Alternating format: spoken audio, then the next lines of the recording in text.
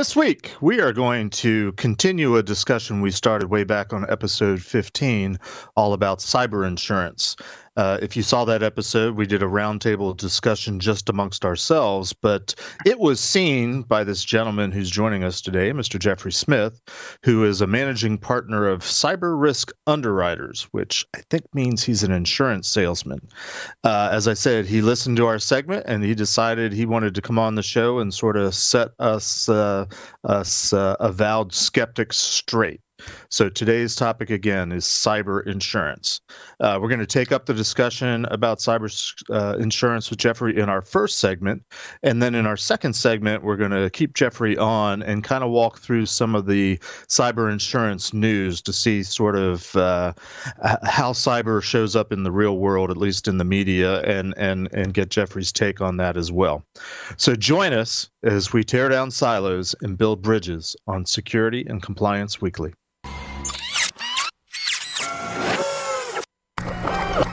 This is a Security Weekly production.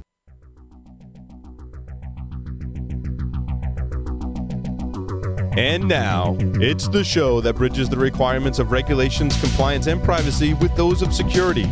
Your trusted source for complying with various mandates, building effective programs, and current compliance news. It's time for Security and Compliance Weekly. RSA offers business-driven security solutions that provide organizations with a unified approach to managing digital risk that hinges on integrated visibility, automated insights, and coordinated actions. RSA solutions are designed to effectively detect and respond to advanced attacks, manage user access control, and reduce business risk, fraud, and cybercrime. RSA protects millions of users around the world and helps more than 90% of the Fortune 500 companies thrive and continuously adapt to transformational change. For more information, visit securityweekly.com/RSA Security. Welcome to episode number 24 of Security and Compliance Weekly, recorded on April 14th, 2020. I'm your host, Mr. Jeff Mann, and I am joined virtually and self-isolatingly, if that's a word, by Scott Lyons, Josh Marpet, and Matt Alderman. Gentlemen, welcome. Everybody hunkered down, everybody's home at this point, and nobody's going too crazy. You know, I have to tell you, I've been looking forward to this. Go ahead. I have to tell you, I've been looking forward to this discussion for about the last 2 weeks. When we heard that he was coming on to talk cyber insurance, oh man, have I been waiting for this. I'm glad there's something to look forward to. Well, before we get started, I do have a couple announcements. Is your open source code secure?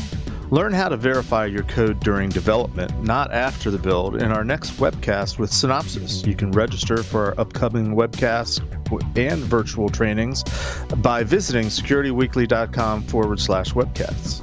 You can also access our on-demand library of previously recorded webcasts and trainings by visiting securityweekly.com/on-demand. And remember, each webcast you watch will earn you 1 CPE credit that we will submit on your behalf, as long as you provide us your ISC squared number.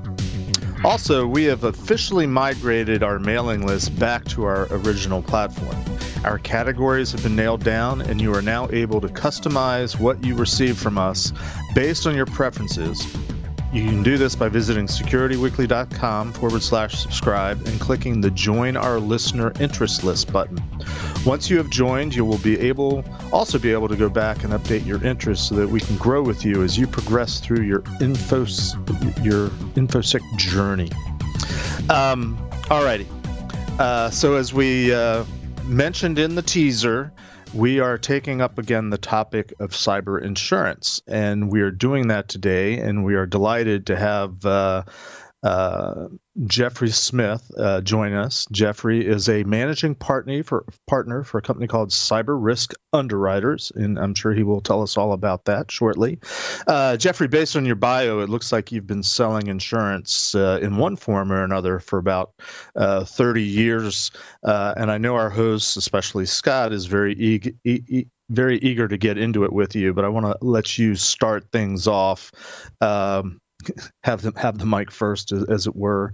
Tell us a little bit about yourself, your background, how you got into insurance, why insurance, and in particular, how you got into cyber insurance. Oh, sure. Hey, first of all, it's great to be here. I really enjoyed your prior podcast, and I thought that I would venture into these murky waters with you. I actually, most people fell into insurance. I actually studied insurance and finance at school, mainly because they told me that 99% of the graduates were actually getting jobs. So I spent some time in the corporate risk management side for a while, and then for the next 25 years or so, I worked with large brokers, primarily working on Fortune 1000 companies that had pretty sophisticated buyers and needs. I was looking into doing something on my own for a while, and cyber insurance always looked really fascinating to me, particularly because I'd worked in the healthcare vertical, and it was highly regulated, so there was a lot of cyber risk there. So I thought it would be fun. So before I started the company, I reached out to several agents and underwriters to figure out what was going on in the space. And one of the issues they were having was the uptake on the cyber insurance was really low. And it was low because agents could not explain what the risk was. So you would have, the pitch environment would be the CFO of a $50 million company. His insurance agent is going over his property insurance renewal and finishes, I did a great job, yada, yada. And oh, by the way, here's this other thing my boss said I got to show you. It's cyber insurance. The CFO, what's my exposure? And the response would be, well, Anthem, Target, Home Depot, blah. And, the CFO can't relate to that. So the close rate was really low. And so I was trying to figure out ways to maybe arm these agents with some risk-specific data to help them close more deals and actually help these customers. So I went out and I tracked down a couple of hackers. One's named Jeremiah Grossman, the other is Robert Hansen, and they're great guys and a lot of fun. And yes, they were are. Pretty pros and actually spoke on occasions about the application of cyber insurance in the InfoSec space. And so they helped me early on with some risk when we first started the company, where the agent, I give you one specific example. We had an IT company that was in the provided,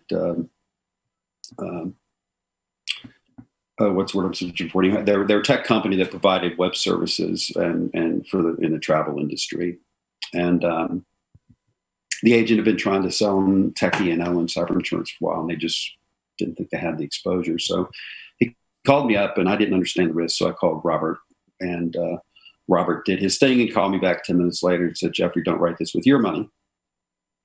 And I said, why not? And he went through some housekeeping issues and then took me to one of their landing pages where the customers actually log in, and drew my attention to some Chinese symbols at the bottom of the page. And when we clicked on it, took us to what appeared to be a Chinese trade and finance site. So I called the agent, got the CFO and CEO on the phone, and said, are you guys arranging to travel for the Chinese government? And there was a dead silence. And then there was this, what you talking about, Willis? And so from that, we kind of springboarded that and started doing port scans to help agents close more deals. And the close rates went up. And then as time went by, and we'll talk about this, some new insurtech companies came into the space. And now they provide some of those services for us. And it's been a lot of fun.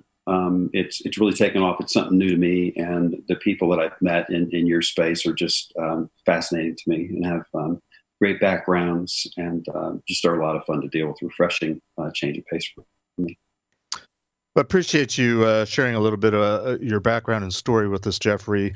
We like to ask all of our guests who we interview more or less the same question. I'm going to do a little bit of a twist with you today, though. Because we are a program that focuses on security and compliance and sort of trying to figure out the differences and the commonalities between the two. We like to ask the question, where do you sort of fall in the whole what we like to call the security versus compliance continuum. Part B of that question, I think, is where do you perceive that cyber insurance falls within the security versus compliance continuum? Where it falls, or where you think it should fall? Those are our initial questions for you. Sure. In my view, you need to do the cyber insurance is just another tool. It's not intended to replace any ongoing security investments. It's just another tool to finance things that happen that aren't planned for. So I don't, people who are saying, well, cyber insurance is going to, cost me business. I'm in the security space. They're just going to buy the cyber insurance and then stop buying from me.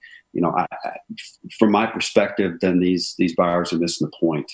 The point is this is just another tool in the security arsenal.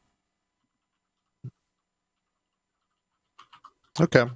So it sounds like what you're saying is, and this has certainly been my experience, that although you were coming at it from sort of the vendor side, there's at least early on, there's been this perception of cyber insurance that it is an alternative or a replacement or a substitute for doing basic cybersecurity or security practices, whether you're doing it for compliance purposes or whether you're doing it for other purposes. Is that accurate? Sure. So they're two, in my view, they're two distinct, cyber insurance markets. There's cyber insurance for the big giant enterprises, the Fortune 1000 plus risks, and that's characterized by professional security teams, underwriters who actually want to sit down with the security teams, and it's a long interview process, and they actually work together to craft a mechanism to an insurance mechanism that'll finance losses that happen that aren't supposed to happen. The market that I focus on is the small and mid-market enterprise risk market. So we define that as companies, organizations under, say, $500 million in revenue. Most of the stuff that we work on is under $50 million in revenue. And that market is characterized by, buyers who, the underwriting is highly automated. The buyers usually have some semblance of, security. They're going to have firewall, antivirus. Some of them will use an MSP to provide some additional security services. So I'm not sure if I'm answering your question, but I see the two as very different. And early on we started participating in Black Hat. And, the first couple of years we were there, I was one of the only insurance people there. And, they thought I had a contagious disease, because the impression I got from them is that, just like you had said, Jeff, that, cyber insurance is going to replace, their business model. And, in our view, nothing could be further from the truth. We had small, breakfast meetings with, 40 or so CISOs and IT vendors. We also discussed cyber warranties and stuff, which is a different animal. Yeah. Well, let me ask you, before I turn you over to the wolves, or the red lions, as it were. Let me ask you a clarification question. You're describing what you referred to, I guess, as sort of two different markets, if you will, for cyber insurance, and let's roughly call them large and small. Yeah. What more specifically do you see are the differences in terms of these two areas? Is it the customer? Is it the offering, the price you pay, level of coverage, what's covered? What exactly are some of the differences between the two? Well, you got buyer sophistication. The large risks are generally going to have a CISO or somebody in IT that has a pretty good foundation in information security. In the smaller accounts, we're not seeing that. The pricing certainly is commensurate with the risk levels. large account risks, really? they're generally actually underwritten by human beings. The smaller account risk, as time goes by, they're more and more automated. So the underwriting, I put 5 or 6 data points into a platform, and it spits out a risk assessment. It spits out different quotes at different levels. All right, I've held them at bay long enough. Have at them, guys. Be nice. So let me ask you. Let me just start with the opening salvo, Josh.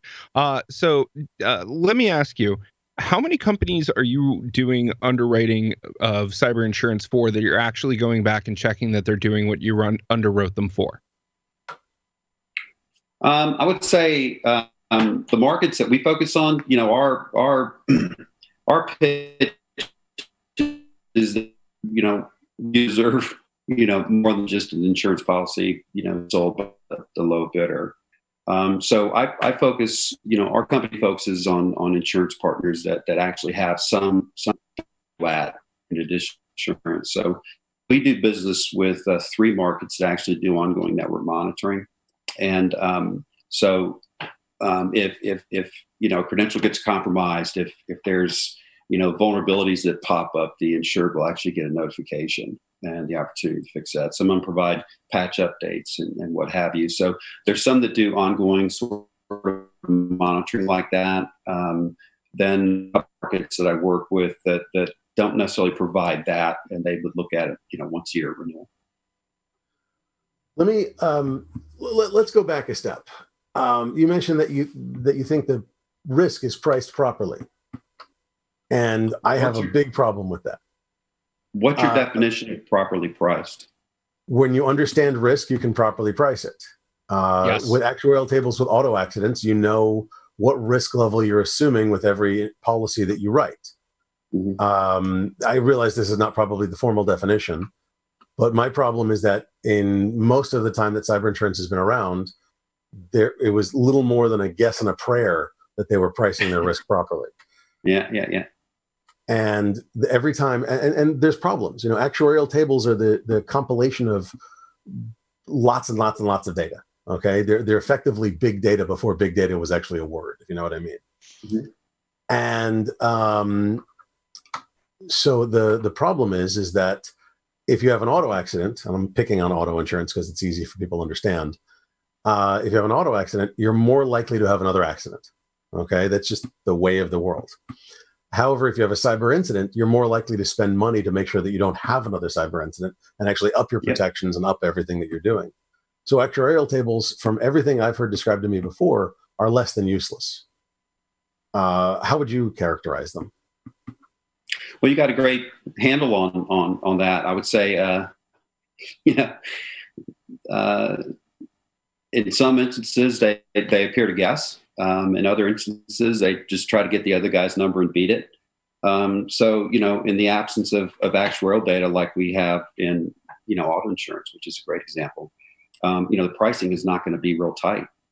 The only thing I can, and some of these new underwriting models are actually using, they got hackers underwriting this stuff based upon models that they've built. And then they blend in what little claims data they have. But make no mistake about it, we're never going to be, at least certainly not anytime soon, have a database of claims that's meaningful to underwrite in a traditional, sort of fashion.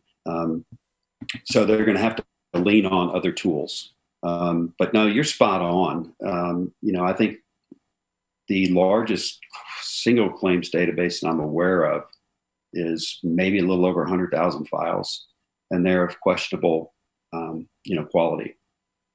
So these new insurtech markets are actually, using hackers, for lack of a better term, to underwrite this stuff. And as time goes by, they're using a blend of their own, loss data. In terms of properly written, the way I define that is does the premium contain losses, administrative overhead cost, and the small margin? Right. And if it does, then you're in good shape. But you have to very carefully write those limits. Am I correct? Yeah. So and anecdotally in the lower end of the small market, loss ratios, depending on who you ask, run from 35 to 45%, which is usually you want to run about 65% as a rule of thumb, so you can make a profit and cover your admin cost. Okay. The upper market, they're going to have a higher loss ratio because they're hit with the more catastrophic claims. Can you do me a favor? Can you define loss rate? When you say 35%, what does that mean? Oh, yeah. Sure. The core loss ratio is going to be, premium you take in by the losses you pay. So in this instance, if you look at the cyber insurance market as a $3 billion market, I think the loss ratio run in 35%. So they're paying close to $1 billion in claims. Okay. So 35% of all the money that comes in gets paid out in claims. That's the loss ratio. Yeah, that the data is not great, but right. In this example, yes, the data is not great because and I'm sure we'll talk about this in detail later, that there's cyber insurance can cross over different policy types, different commercial insurance policy types like property insurance, like kidnap and ransom insurance, directors and officers liability insurance, general liability insurance. So capturing that information is a little bit more challenging than it would be for, say, like auto insurance. Okay. Yeah. So, Jeffrey, I'll give you a good example, right? I do our property policy, right? I have a cyber risk policy tied to it. It's kind of included in there. It's kind of embedded in there. And that's how a lot of people end up with some of these policies is they're kind of embedded in one of these other policies. Okay, get it. I don't really worry about it per se, just based on how we run and our expertise. But for a company that doesn't understand cyber, doesn't understand the potential risks, I think it does them a little bit of a disservice when you take a property policy, throw in a cyber risk line, and all of a sudden they think they have some level of coverage without really understanding what's in there. And I think that's one of the big challenges I have with cyber insurance right now is really articulating what's covered, what's not covered, the limits, the et cetera, for people to really evaluate whether that's enough or whether they need something more. And then when you look at those other more policies, right, the way you get priced varies across the board. One insurer will ask a handful of questions if you're lucky, and some will ask maybe hundreds of questions if you're really, really lucky, right? And so there's so much variation that no wonder reps were having a hard time selling it, first of all, as dedicated policies. So I think they kind of solved this by kind of like throwing it into another policy. But there's got to be variations of what is covered and not covered across these different policies, right? Oh, yeah, absolutely. That's a great point. One of the best ways to exclude something that you don't want to underwrite is to include coverage at a very small limit. So a great example is in the 80s when all these property insurers started getting sued for environmental claims.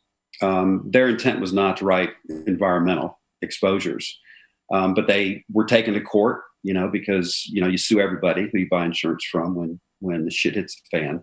And they got tired of having to spend money to go to court to prove that they didn't provide the coverage. So they started to provide a small limit of coverage. So they said, no, we're covering it, but it's only for $25,000.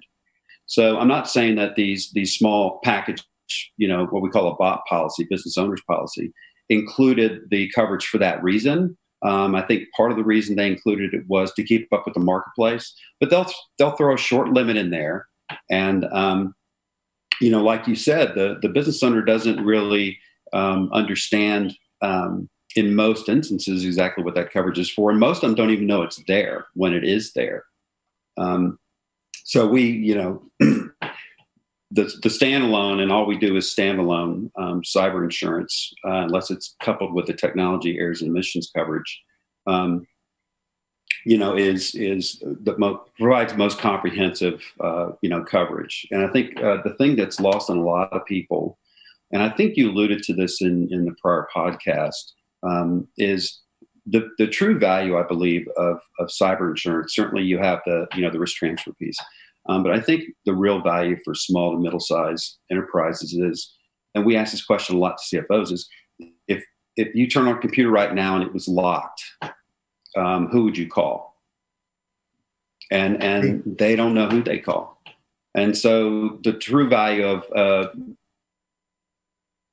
more so standalone cyber insurance policies, it gives you people to call. It gives you a panel of people who have expertise in the legal aspects and forensics and remediation and forensic accounting and things like that.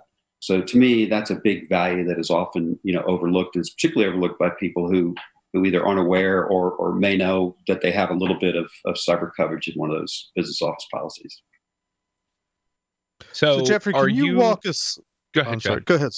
No, you asked your question because I was going to shift gears a little bit. So go ahead, Scott. Yeah. So speaking to what Matt was talking about, right? We've seen carriers hand out questionnaires that base $5 million policies on, do you have a firewall? Not, is it plugged in? Is it turned on? We talked about this in the last one, right?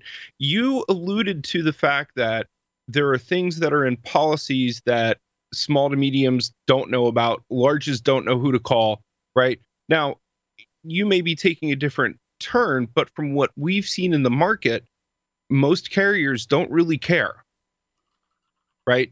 They just want to sell the policy. They don't care how much, they don't care wherefore, they just want to make a sale, right? So it's almost like they're taking the car salesman approach, right? We don't care about quality of service, we don't care about the product, we just want to make a sale, right? And unfortunately, that has become a very systemic problem as to why people don't like cyber insurance, right? How are you changing that? Well, I think that's a bit cynical a view of insurance, but it's certainly fair and certainly well-deserved in a lot of instances. In terms of what we're doing is we try to offer some sort of value add in one, making sure that the agents who we distribute to understand the product and how to lay the product out for the insured, and B, actually providing them some sort of assistance identifying what their risk is and how to mitigate it. I mean, I can't tell you how many times we put together proposals that they don't buy, but we help them close an RDP or we help them hide, a vulnerable database. Even if they don't buy, we try to help them out with that. So in terms of the applications, that's a real sore spot with me because, heretofore, until a lot of these insurtechs came along, we would see these 20-page applications and 90% of the questions didn't have any bearing on what the actual risk was. So a lot of most of the stuff that we do is I need 5 or 6 data points. And we can put out a proposal based upon that and then provide services around the proposal. Jeffrey, it sounds like one of the ways you try to help people understand their risk is you kind of do like a mini pen test or something. I mean, are you wrapping some level of testing and validation of the client as part of writing and underwriting that policy? Sure. So, and that's the difference right now. The markets that we like to work with, and I give you a few examples that they're relatively new insurtechs. A couple of them have really captured a lot of market. One of them is called the Coalition, and they're what's called an MGA. They underwrite on behalf of Swiss Reinsurance Company and one other insurance company. There's another one that's called At Bay, and they're backed by Munich Re. And there's a new one on the block called Corvus.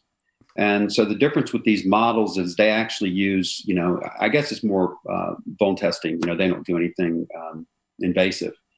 And so we get these reports, and the typical stuff that we'll find will be RDP issues, which a lot of underwriters say, if you don't fix that, we're not going to underwrite you. Vulnerable databases. Those are the two things I think that come up most often. We always find SSL and TLS issues, where I always recommend DMARC, stuff like that. So we'll actually, provide them with an assessment whether they buy or not. And then, we're happy to jump on the phone, to help them address these things again, whether they buy or not. So that's part of the underwriting process with all the deals that we put together. So when we provide a proposal, we may get quotes from, 2 or 3 of our underwriting partners, and then we'll always include an assessment for the insured as part of that, of our proposal. So at least you're taking a step further than just a self-assessment questionnaire to gauge whether a policy should be written at X or Y, right? I mean, you have a little understanding of what's going on. Well, yes, yeah, they're awful. I have 3 risks on my desk right now. One's a medium-sized university. The other is a mid-sized municipality, and then I've got a couple physician practices, sitting on my desk right now. And a couple of them, the first of the municipality and the university, they sent me over these. The university doesn't buy now, and they sent over this old application they filled out a few years ago. It is literally 42 pages.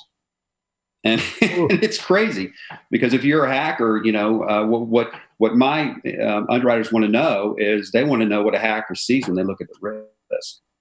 And, so they're underwriting from that perspective. So, again, my underwriting application, I'm happy to share it with you, is I think they're like, once you get beyond, are you aware of any, are you aware, have you been, or do you know of any circumstances that give rise to claim? I think there's 6 data points that we're looking for. So it's real quick. It's real simple. It's we're concerned about ease of use. You're going more on the empirical data from certainly in the small to middle market space. That's the trend. So you're going on the empirical data from the scans rather than on these huge long applications that you used to use. I mean, that's fascinating, and that's interesting, and that's obviously the way it should be, because. Not that anybody ever lies in a self-assessment questionnaire. I mean, never. Josh, well, a lot of these questions they don't know the answer to, right? Spellers. So I did a lot of enterprise medical malpractice programs in a prior life. And so the question was always, okay, if you're going to price a physician's malpractice, and you had your choice between 2 submissions, and one submission was a 50-page application that talked about, all his accolades, where he went to college, his loss experience, everything else, or you had a 15-minute video of the doctor interacting with patients. Which submission would you rather price based upon? And I want the video, because people sue doctors they don't like. They don't necessarily. They generally don't sue doctors they like.